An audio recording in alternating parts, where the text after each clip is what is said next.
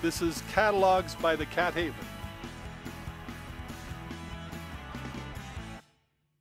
This is Jackson, and Jackson's a 3.5-month-old snow leopard. He weighs about 17 pounds right now. He'll get to be somewhere in the neighborhood of about 80 pounds, which is what a male would weigh.